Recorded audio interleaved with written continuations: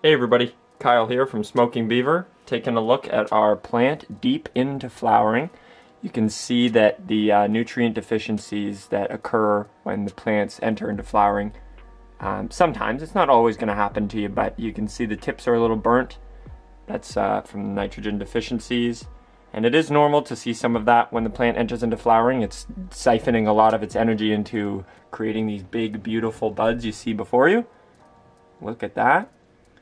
So it is normal to see the leaves sort of suffer a bit, and as you guys are aware, this plant has had a rough go, so the leaves were already in a bit of a crappy state, so that would explain why the plant looks so droopy. But I am very happy with how the buds are developing, and I think you'll agree. We've got some beautiful colas. Look how thick even that secondary one there is, coming just right off the very bottom of the plant here. And you can see why LST is just, it's a great option to really improve your yield. Even on a plant like this that had a really difficult time, we have managed to get quite a bit of flower development on it, and it's looking pretty good if you ask me. Looks like we're in about our 6th, maybe going into the 7th week of flowering. So yeah, that would put us right on for about a week and a bit before harvest. But I'm now really going to just be relying on the color and development of the trichomes, which we've talked about in previous episodes, but I will give you guys a look at these new ones here. For those of you who don't know though, the goal usually is to harvest when the plant has like 30% amber trichomes. They start out just with clear heads, and then as the THC starts to sort of develop within them, I guess, the heads will go like a milkier white. And then as they continue to gain potency, the heads will start to turn amber. If they're all amber, like you have a lot of like yellowy looking golden trichomes, the effect of the weed can be much more couch locky and sort of like sedating, I guess. Like you'll really feel the effects. It will probably be very overpowering. I prefer to have my weed sort of balanced. I like sort of the heady effects of the more white trichomes mixed in with the amber, so I will be waiting until there's about that 30% balance. I've got my jeweler's loupe here. If you guys are interested in grabbing one of these, the link is down below with those many Amazon products I provide there. This is an awesome tool for taking a look at the trichomes, very easy. With the eye, with the camera it's a little hard, but I am going to try to get a good view of them. It comes with this larger lens here just for like general taking a peek, see if we can get it zoomed in. So you can see the clusters of trichomes, but if you're really trying to actually get the overall color and really see the detail, this small one is great. You can get right up close to the heads and you can see the colors. I'm going to try to set up the camera so that you guys can get a look at that. If not, I'll just take some still images and we will take a look like that. All right. Now this looks like a pretty good view here. It's very hard to stay in focus. You can see all of those orbs down there. Those are the heads of the trichomes. And they are starting to look sort of a milky white, but there's actually quite a bit of clear heads that I'm seeing here as well. So the plant may need to still develop its flowers for a bit longer. It might be more like a week and a half, maybe even 2 weeks before we harvest.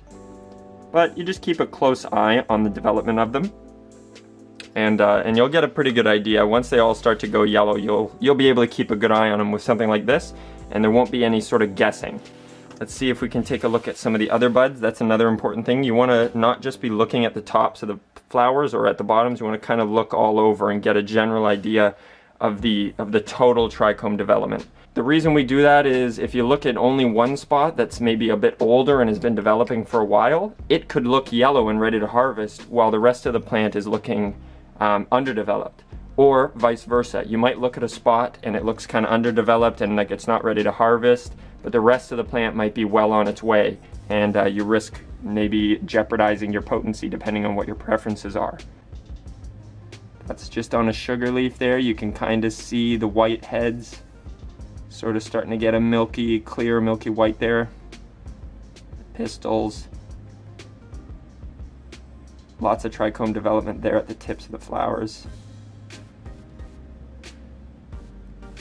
There's some as well. so we can get some pretty great views with this. So it looks like overall it's sort of entering into milky white, slightly clear. So we will take another look in a week and see how it looks then. In terms of humidity, you can see it's at 26%. It is winter here in Canada, and I've had the window open to try to help with humidity levels. So it is a little low right now, but that's okay. In flowering, I do want the humidity to be lower rather than high. I would aim for around 30 to no higher than 50% humidity when it's in flowering. So again, mine is a little low, but I do have a mini humidifier I can use to increase that, so I'm not too worried about it at this particular time. You can see the plant has also been watered recently.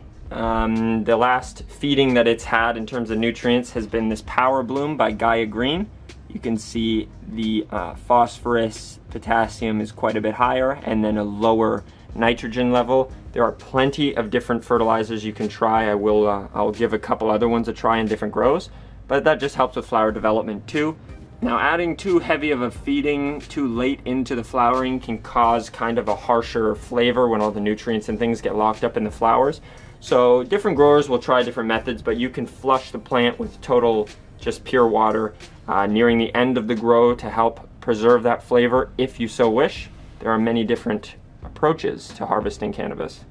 Anyway guys, I think that's about it for today's video. I really just wanted to show you the cool trichome development on the tips, especially with this jeweler's loupe. I'm glad we were able to get a proper look at it.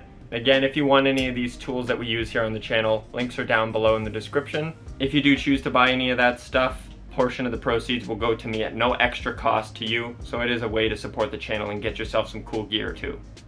Anyway, thanks again to everybody for clicking and watching this video. If you liked it, leave a like, leave a comment of what you did or maybe didn't like, or any tips that you have. I do love interacting with all the viewers and hearing how your grows are going. And if you like this sort of content and want to see more, please consider hitting that subscribe button. It supports the channel, shows me that Smoking Beaver is something to keep putting effort into, and it's free for you guys.